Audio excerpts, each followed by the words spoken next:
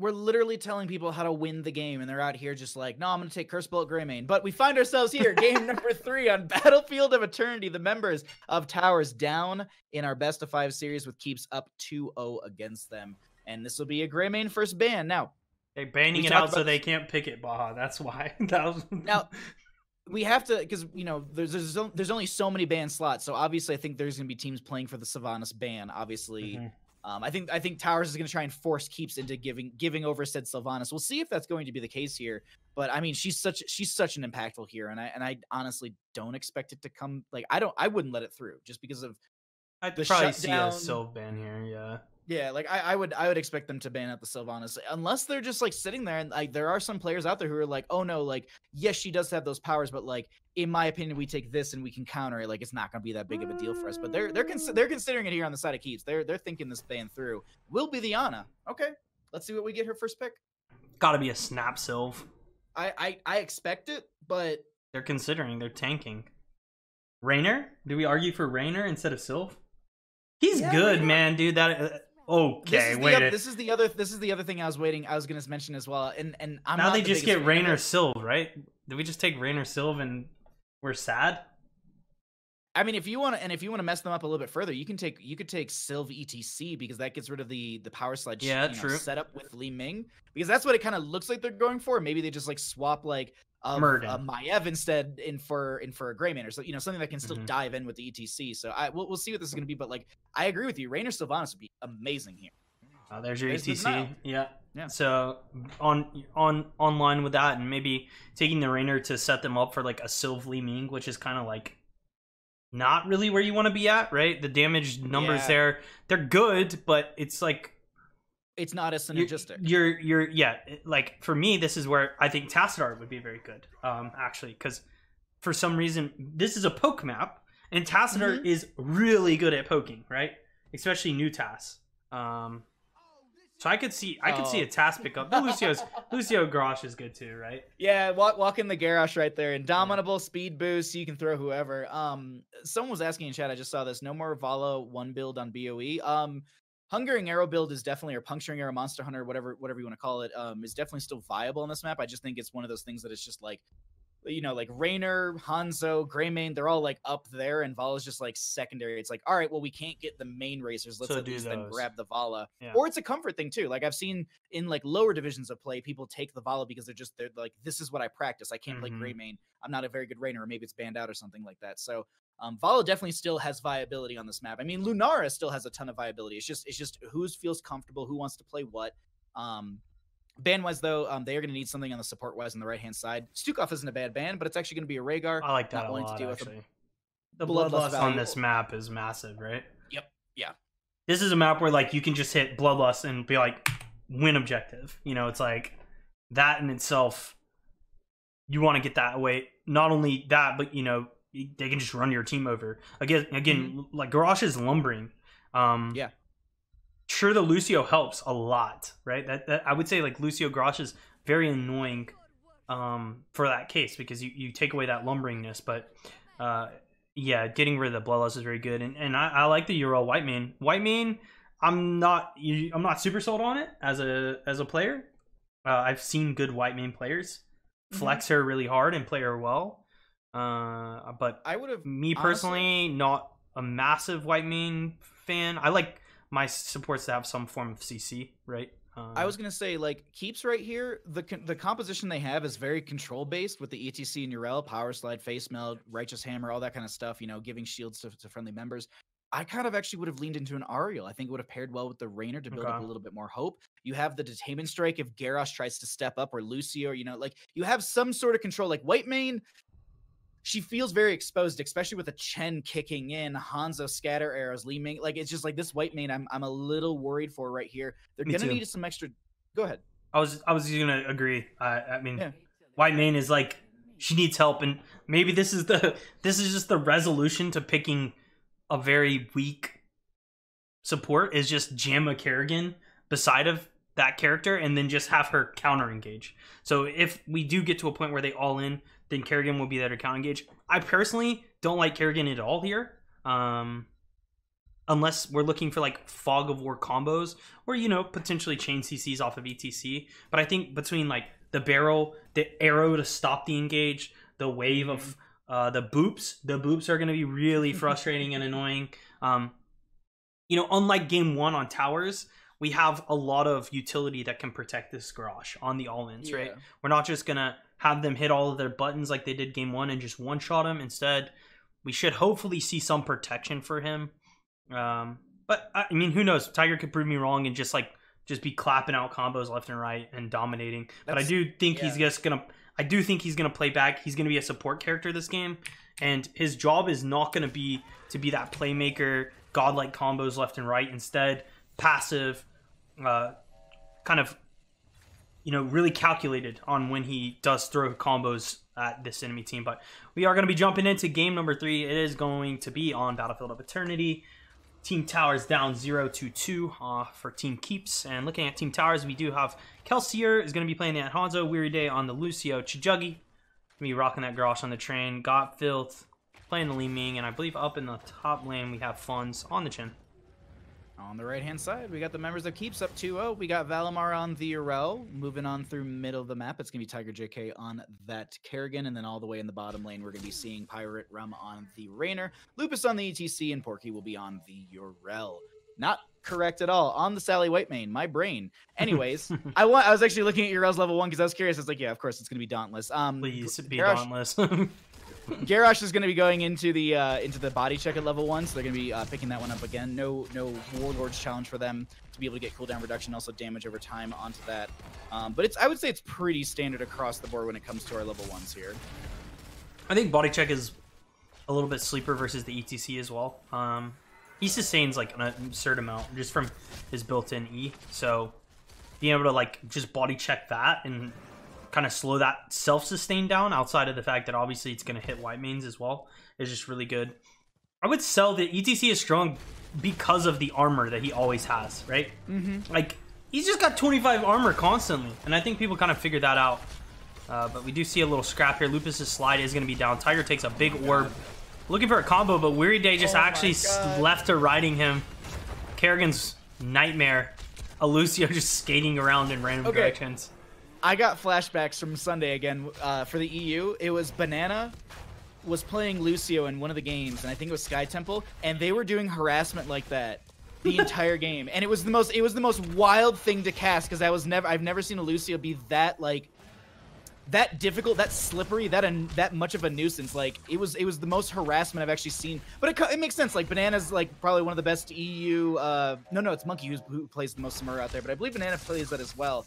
And just like harassment wise, it felt very Samuro in a sense. It was just like you can't catch me, and I'm just constantly being elusive. As Chuggy is going to be stepping up here, not able to find a toss at all. Tiger JK just going to ravage out a little bit into the minion wave, but not too aggressive right now, as we are going to be having a slight experience advantage on the side of Towers, as they will have that first kill in their favor. I also want to shout out Enlu. Thank you so much for the host. Welcome everyone to our in-house league. But yeah, we do see Funds actually. Chin may be one of the few characters that can handle Urel in the sense of he does a good amount of spell damage, right? So that physical talent at level 1. Not getting as much value in the matchup. I know Mathiel's picked for the same reason, but Tiger being really patient here. I hope Funds doesn't come off of his mount. Also, doesn't get caught by this Urel. I'm assuming he sniffed this out. You don't see Kerrigan on the mount, but I guess technically they don't need Kerrigan for the hard camp either. Oh, he's doing that thing where people just... Oh my god, these just walk away. Funds. I love the slight little drink right there, and then they just continue to keep going. Toss comes out from Garrosh to Chuggy, and friends manage to rotate up here. Pirate Rum in a bit of a bad spot, trying to make their way out of here. Managed to do so. No one going down in that engagement. The Shaman camps were grabbed by both teams. Those will be entering the top and bottom lane. Chen going to be staying in the top lane to clear that out. This looks like it's going to be Race coming out. That was a big old combo from Got Filth. And Pirate getting a little bit low here. Needs to get some of that healing from Porky. You can see that Zeal mark onto them. But right now, I think it's just them playing a little defensive as we have lane management coming out. Toss comes out onto Lupus. Are they going to be able to get out of here? Yeah, they'll be able to power slide out. This game is like really reminiscent of the first with the Chijuggy pick on Grosh, because every time he gets a good throw, there's no follow-ups you see it. That was exactly how game 1 was. So not being able to lock the ETC down for long enough for his team to kill, even though they have big damage, I see being a problem again this game. Maybe when Taunt comes online, they can start one-shotting like they were doing in Game 1, but it is going to be an issue here, especially pre-10. But this is where the poke happens, where the Li Ming magic, the Hanzo. This is where the Tassadar magic, you know what I'm saying, Baha would have been really sick. Just storming and queuing over and over from the safe side of the hard camp that can't be blocked like these orbs can, you know, whatever. I don't know anything, but combo is going to connect on Chijuggi. Porky doing his best to get out some heals here too. Valimar charging up the hammer, whacking that chins away. Looks like Lupus sliding in though aggressively. Again, using that heroic ability. And it is going to be a reset from Ming. Not 7 yet, no Calamity. Able to pick up 2 kills. Yeah, ETC using his heroic there a little early, sliding in aggressively. Taking out, you know, again, his slide is his heroic after all. The biggest, the biggest button on his keyboard. Yeah, the one that says, I use this and die, or I use this and live. He's opted in to die. But yeah, it's going to be a double kill and an objective. Fairly healthy, too. I would assume that we lose half of a fort. Again, we've been casting, but like, have we noticed anything about the towers, or the team's just doing a really good job of being like, do not hit them? Like, it really depends, because I've seen some teams purposely play into the enemy side so that way splash damage. Like, for example, if the enemy team had a Joanna, typically Joanna likes to step in with the Condemn. They were playing into that, trying to force themselves to get caught out by the Condemn. It's the same thing. Like, I keep relating a lot of this back to League, but there are very much those mechanics in here. When you're playing around your towers, you want to force the enemy member. If they have an AoE, if they have some sort of, you know, splash damage tool, like maybe a Flame Strike, you want to almost even tank that damage if you can. That way the towers focus on to said hero. Oh, the toss goes out into the fray. But there's just so much toss on the Valimar that just... they'll be going down, but just like there's a whole mechanic around it at this point. I think teams and players are figuring that out. Like you can use the towers in a more defensive manner because you can purposely take a little bit of damage from the enemy team, and then those towers will force targeting onto them, and that will zone back the enemy side. Speaking of the enemy side, we're actually seeing them turning around top lane, trying to open this up a little bit for themselves here while they do have this Impaler camp. But still, 4 kills to 0 will yield them a solid a solid level lead over the side of Keeps on the side of towers. Lupus there with a little slide airball. Probably work for that top well. I would assume that Team Towers does. That side wall too, just get rid of that. Godfilth, you know, as Li Ming, you just should be chipping. You just constantly chipping, constantly harassing. Chijuggi doing a good job. He just needs to play. He needs to play Ward right now. Look at the flank. He doesn't play Ward very well. Weary Day is gonna get comboed a nice into the fray to get his friend away, but Chijuggi, is he caught out of position? Getting the zoomies there from Lucio, the boop away. Is it going to be enough? The rundown should be enough here. Yeah, Power Slide came out from ETC at the last second. I was like, I know that they've got that right in their pocket. That doesn't yield them, you know, the level that they need, but at least it buys them a little bit of time. Immortals will be spawning here in 8 seconds, gets them in position for that. They could go for their camp on the right-hand side if they want to do so. Right before we get into this, I do want to just catch everyone up on some of the questing talents. Hanzo is at 16 out of 20 on Simple Geometry. And actually, I just realized that's it. That's all of them. I thought there was way more as I glanced around. I was like, wait, no, that's literally it. That's all I have to update you on. Garrosh now rejoining the friendly team, but 10 talents here will be here in favor for Towers, and they do have that Keg W to interrupt a lot. People were asking why Chen, but it's disruption. It's the actual backline dive he provides, as well as even then, like, enough to share at 13 is a huge talent. Just to be able to get some armor onto the friendly members around you while you drink up. It's just he's got good harassment, self-sustain. He's able to tank damage. He's just a good hero overall, and he's not super mana dependent because, well, he can just refill that by just drinking out of his jug. Immortal though, over to the side of Towers. Maybe a hard invade. Not going to take it here. And it's going to be on the bottom side, right? The damage has been dealt to the top. It's going to the weaker side of the map. I don't believe there are towers here. Yeah, there aren't. So we should hopefully see a fort. Again, this is where we might get to see that fort come into action, come alive, deal some damage. Valimar on the flank, deep flank here. You're just going to jump in and try to create some pressure. Buy some space for Pyre to do massive damage. Tiger as well. Combo connects. Maelstrom. They have a Warlord challenge as well from Chijuggi. Sound Barrier is used by the Lucio as well. They actually keep the Garrosh alive. The Immortal still pushing in. Will be on the fort right there. And McIntyre, I think they've managed to stave off the fight, but that Sound Barrier was exactly what they needed. Yeah, just gumming that entire engage. The boop away from Lucio. Nice into the fray as well from that Garrosh to save the Li Ming. overall, really good executed 4v5, mind you. Chen just standing in the top lane. Not really sure. Being a panda. Yeah, I guess we're just trying to get XP here. Respectful AFK position as well. You know, realizing the other team is going to be rotating around the map. He doesn't see them. Something that solo laners should do more often. Just be staring at the map. A lot of the existence of you standing in the lane should be spent there, right? Let your team know where you think they are. You don't even have to know where they are, but if they're not showing in the bottom lane, you should know that. You should recognize that, and you should be kind of, maybe they're on hards, maybe they're rotating to gank my lane, maybe they're still hidden in the bottom lane, right? These are the things that I think solo laners should do more often, as the lane in most cases is very slow, right? Yeah. You should be sitting there communicating what you see on the minimap, because it's free information. Everyone, it's not like Li Ming sees something differently than Chen, but as a player, Got Filth might not be focusing onto said minimap. They might be focusing onto maybe getting a combo. So absolutely, that is definitely something in communication and comms. It's very, very valuable to have, because as you said, like right now, this Chen is just autoing into a wave. Like, yeah, they are A-stepping and stuff like that, but you're A-moving, however you want to call it, but they definitely have that availability to be able to see, like, all right, they just left bottom lane. I don't know where they are, and you can actually see that might have been communicated right there as they kind of backed off from that camp. No 13 talents here on either side. Chen actually rotating down from top lane. There is still a camp pushing in up here, very low, but they just want to make sure that they're not invaded here, and it becomes a 4v5 in favor of the members of Keeps. And now Funds just needs to be respectful again here of the rotation to the top. But it does look like a first 50 race. As we noted, Raynor does do a lot of damage. Might be able to outrace them here. Going to be a little bit behind, but fairly even. Actually, a nice throw there from Chijuggi onto Lupus. Just disengaged. They want to reset the fight, wait for the spawns, potentially, and we have defensive, which is going to be great for the Ming side, right? A lot of poke. Oh, I thought Lupus got caught out there, but they managed to get away from that one. That was close. Now, you can see that kind of AoE around Chen. That's that enough to share that I kept talking about. Wandering Keg coming out. They're going to try and split the enemy members in the backline towards the front side. Pirate is going to be that target exactly. They managed to get the boop, and there's the value from Chen that we were talking about. ETC is going to have the mosh pits interrupted. By the way, before there's a sound barrier from the Lucio. There was an arrow from Hanzo as well. Whole lot of damage coming out as Whitemane will use her ultimate to try and help some friendly members around them. Lupus getting very low. Uriel jumps out. That's going to be Hanzo going down. Lupus is going to go down, and that's a reset for Li Ming as well. They now try and turn in onto Tiger, who does pop into their Chrysalis. Gotfilp getting very low. Weary Day chasing after them to make sure they stay alive. Shuggy very low as well. This Immortal is starting to lose a lot of its health.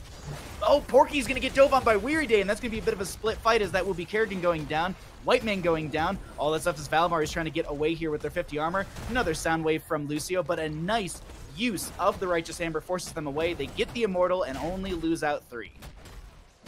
So you've been hyping enough to share, and I just saw enough to share save Li Ming. Li Ming took a hammer from Uriel as he went to drink, and the shield from his drink saves the Ming enough that she can blink away. But like without it, he was dead. Like, yeah. That was in the other game too, when like Chen would just drink and there'd be so many moments right now. They should have died. Yeah. Look at all the shields. It's like a AoE TAS shield every time you drink. What? Have I just been sleeping on this talent too? Yeah, this is and Enough to Share has been around for a long time too. So. Wait, but has Enough to Share always lasted like 6 seconds? That part I don't remember. Because if I remember correctly, I feel like it used to just.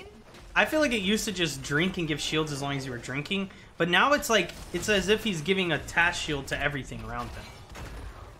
Like I say this as someone who used to play when TAS had pre-shields as a level 4 talent, where you would shield everyone before you go into a fight, just so they would have a little extra shield. Yeah.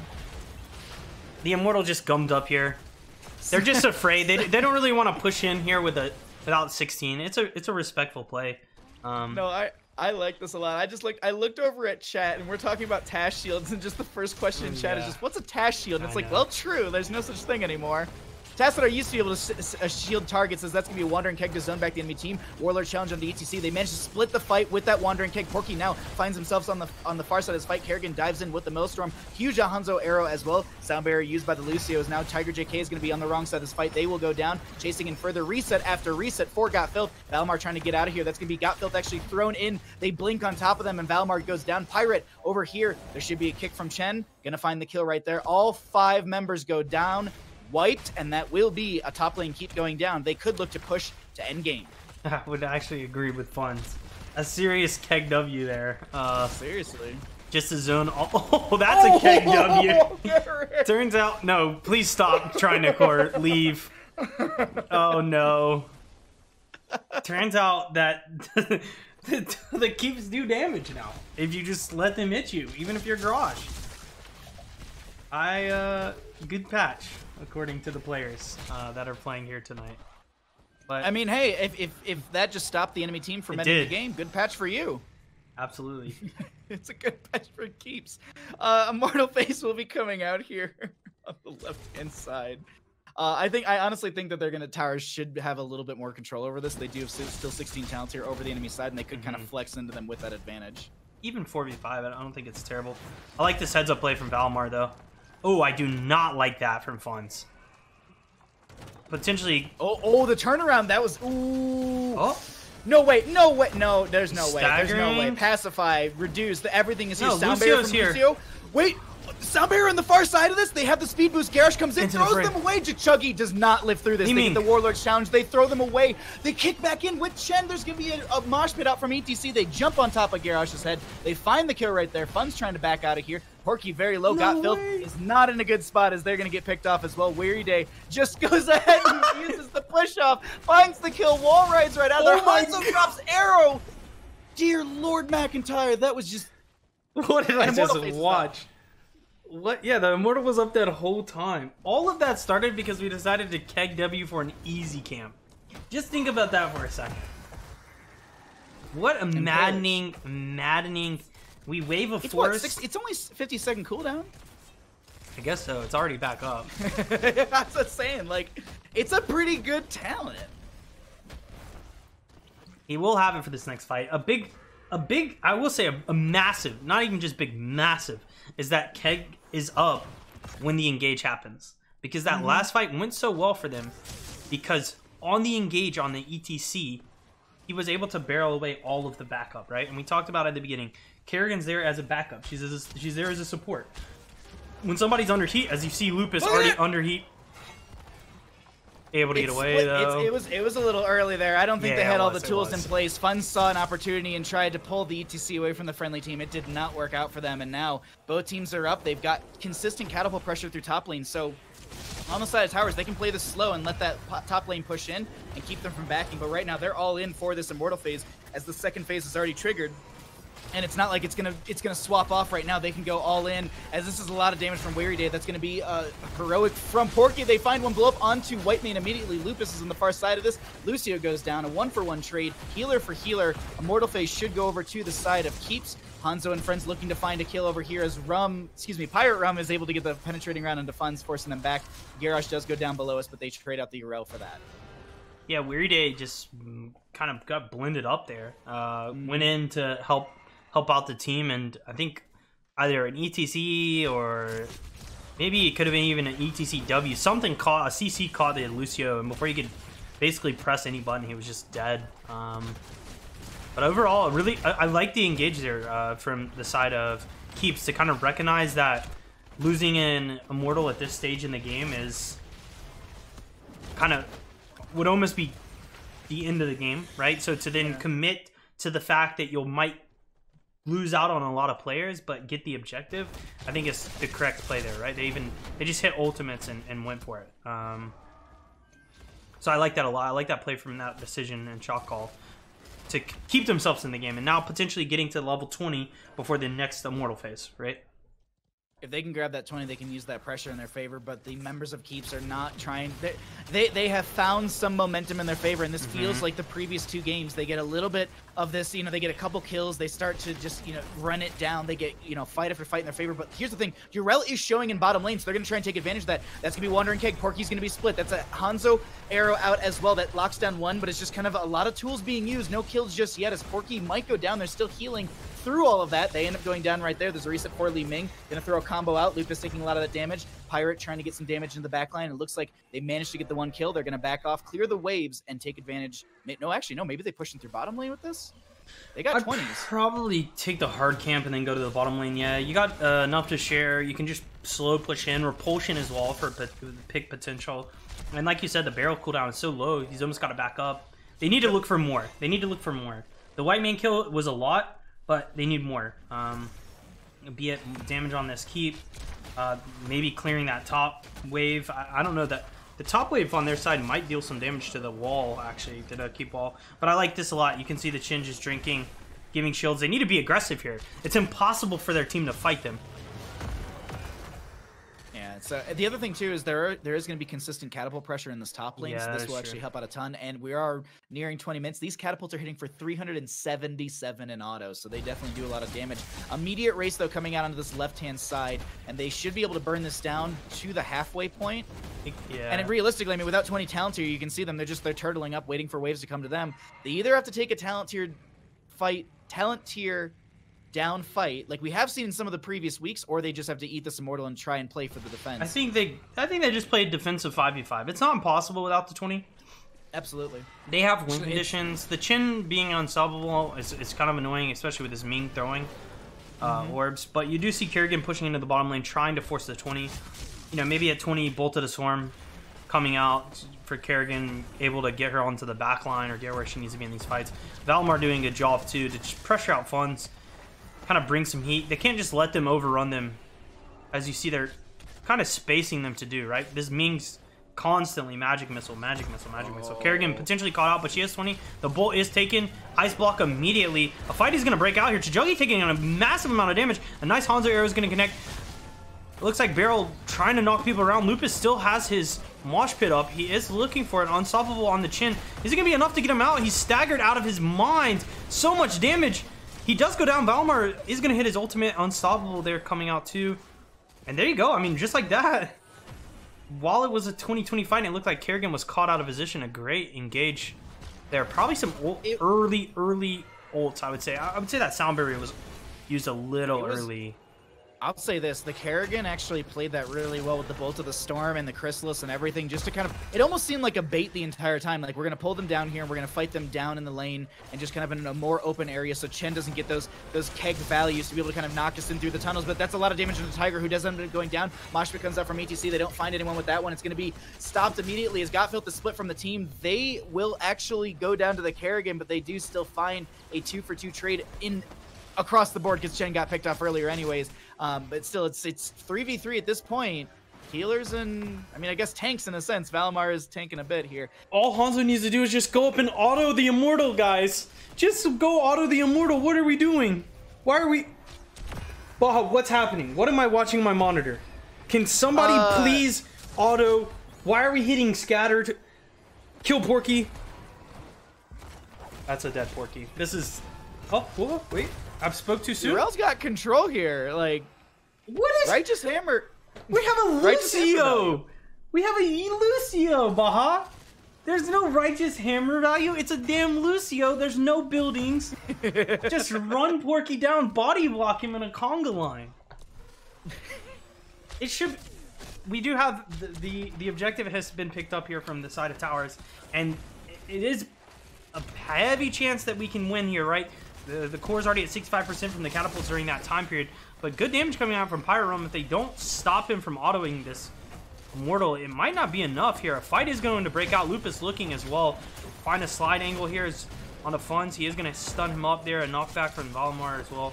And you can see Raynor is doing his best to push out that Immortal damage. Juggy with a nice taunt. Combo going to connect onto the Tiger. The arrow connects as well. The barrel knocking people around. Tiger's just doing his best to pressure the backline as much as possible. Gottfried taking so much damage. Tiger still alive, but The Punisher has fallen, and we've now called for an all-in on court. The only two people that have showed up is Lucio and Chin. Isn't going to be enough. Chijuggy doing his best. Goth build over there in the back line. 3%, 2%, 1. And it is going to be a victory here coming out from the side of Team Towers on Battlefield of Eternity. Taking us into game 4, I guess. They go up in the series. Some interesting plays, to say the least, from our teams here. Reverse sweep, let's go. It's possible. It is very, Crazier very possible. Things have happened. And we see, yeah, the level lead, while it didn't assist in the overall win of the game, it did help them. They had an advantage enough that the catapults pressuring in top lane when they had taken that top keep allowed for, you know, that core damage. That 35 core damage was not a joke. Like, the shield kind of barely being existent on the core was not a joke on that all-in. Because that all-in was fairly sloppy. And they squeezed it out. You know what I'm saying? Yeah, like, this was... They eked it out, as my dad would say. Like, the one thing I want to point out is the Immortal was dealing 1,065 damage in auto at that point in the game. I was watching it hit the core. It hit the core for anywhere from 9 to 12% in auto. That Immortal chunked from, like, it did like 5 autos into the core, and it went from 65 to like 30. It was ridiculous.